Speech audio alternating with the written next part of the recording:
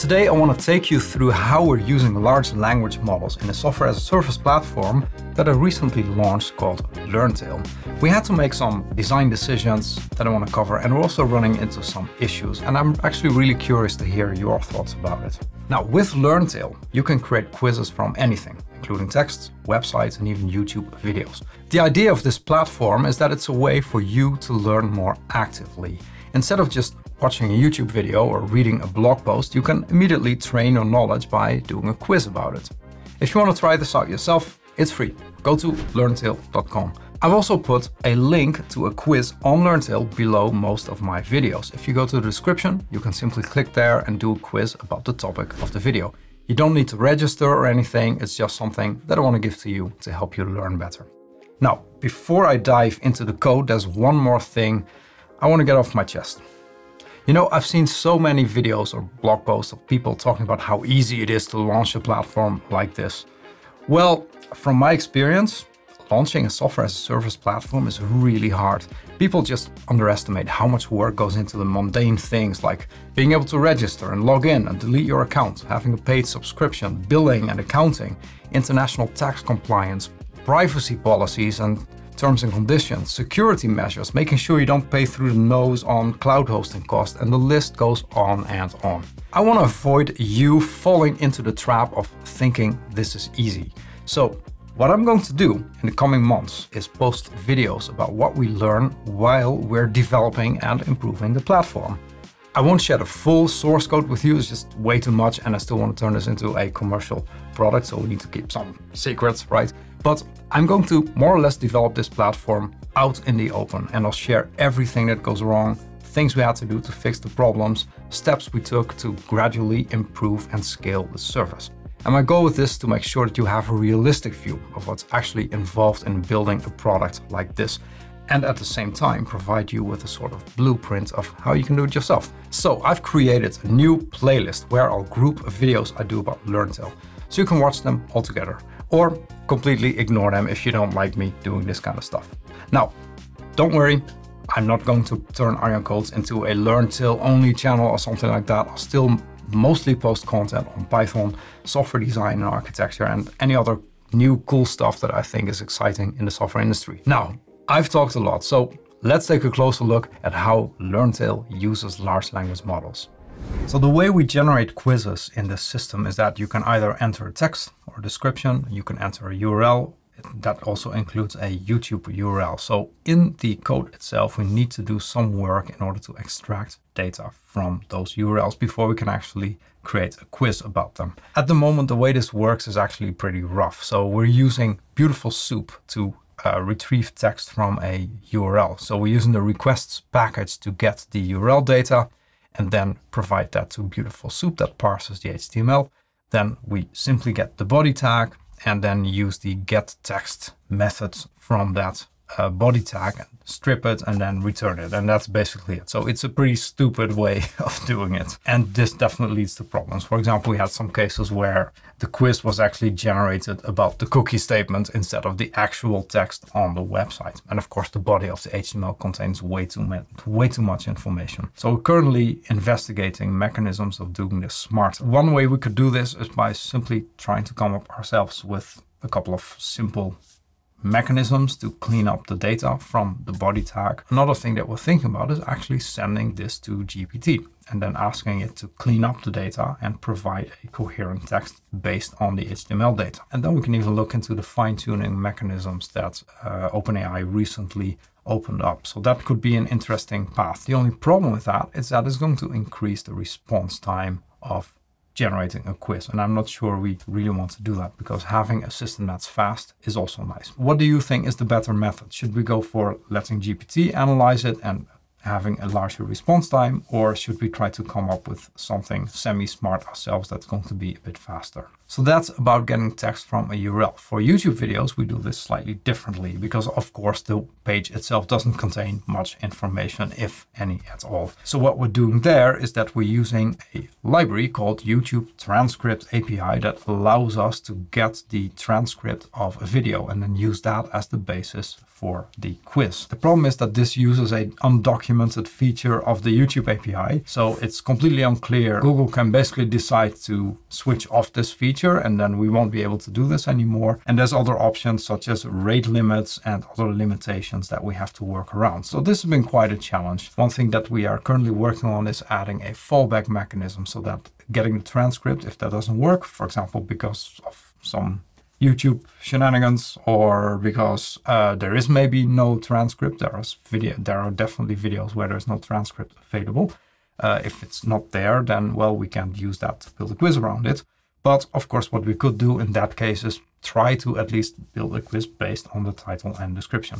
And those things you can get from every video using the YouTube Data API. By the way, if you're enjoying these videos where I share a bit more about how we set up the whole system, you might also be interested in my upcoming software architecture course. I'm going to launch the course this year. You can pre-register for this course for free. Just go to arjan.codes/architect to learn more. I've also put the link in the description of the video. So how do we then actually create the quiz? So for that, we're using Langchain, and Langchain has an integration with OpenAI's chat model. We're also using the Pydantic output parser. So this allows us to define an object. For example, here we have the quiz object. So that has a slug, a source, we store the keywords.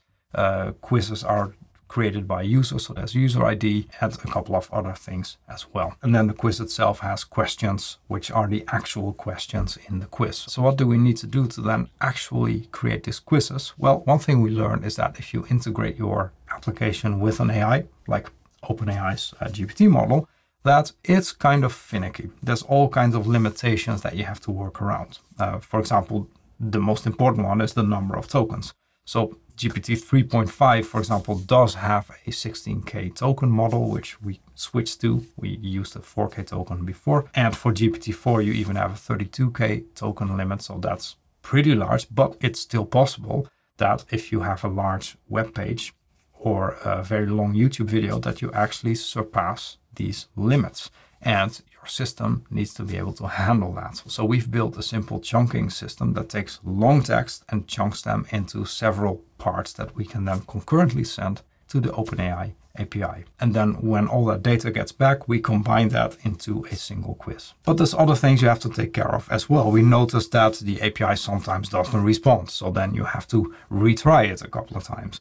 Or in some cases, we're actually not getting valid JSON data back, even if we told the AI explicitly in the prompt to provide us with a JSON response. Or perhaps you still reach the token limit when the AI generates the quiz, because the problem is that those 16K tokens for GPT 3.5 or the 32K for GPT-4 includes both the input and the response from the AI model. So that means that it's very hard to predict what the actual limit is of how much text we can send to the API, so that we take into account that there's enough room left in the token space to actually create the quiz. Because if the quiz is not complete, then we get an incomplete JSON object that we can't parse, and we can simply not use the result. And there I really see a key difference between integrating with traditional APIs, just sending a request and getting a response, versus integrating with an AI API.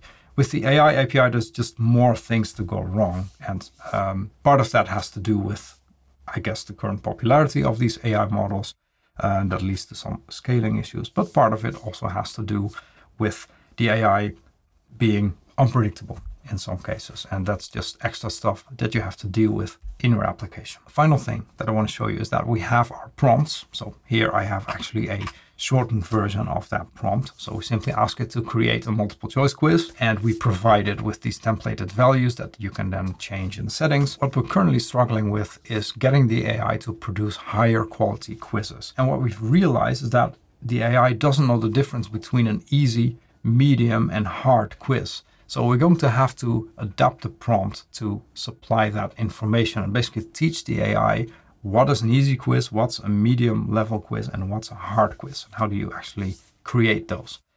So we're currently doing some experiments with that. Another thing is that if you look at some of the quizzes that have been generated by the tool, that typically the longest answer is always the correct one. So that makes them, of course, way too easy. So we have to instruct the AI somehow that it should generate answers that are approximately the same length. But by simply writing that in a prompt, it doesn't work that well. It doesn't really give those results back. Now, that's with GPT 3.5. Perhaps with GPT 4, it does a better job. We're still looking into that. But we spent a fair bit of time experimenting with different prompts and different ways of asking for the information and checking what works and what doesn't. So that's another thing that we learned from this, is that if you build a tool that integrates AI, you don't just write tests for the code that you're actually writing. You also need to have a testing methodology in place for testing how well the API works with specific types of prompts. And that's pretty hard to test because, of course, the AI doesn't respond in the same way every time. And we like some randomness. I think what could be really cool, I don't think that exists at the moment, is to create a prompt testing library. Sort of like Hypothesis, which does property-based testing, but then it would generate prompts, maybe even using AI, gets the response and verifies that it actually corresponds to what you expect of the prompt. And then you can vary those things and test it automatically. I think something like that would be really cool to have, would definitely be useful to us. If we have some time, maybe we'll set up something like that ourselves and publish it as open source software. So there's lots of things we've learned so far from using these large language models in our backend. And there's lots of questions we still have that we don't have an answer to at the moment. We're trying to figure out what the best path forward is. And of course, when we learn from it, I'm going to share this in more videos with you. If you have any suggestions, post them in the comments. I'd love to hear. I hope you enjoyed this deeper dive into how we integrated an LLM in our backend. So like I said, we use Langchain for this. If you want to learn more about how Langchain actually works, how it's been designed, and what are some of the possibilities with Langchain, I did a full video about that. You can watch that right here. Thanks for watching and see you next week.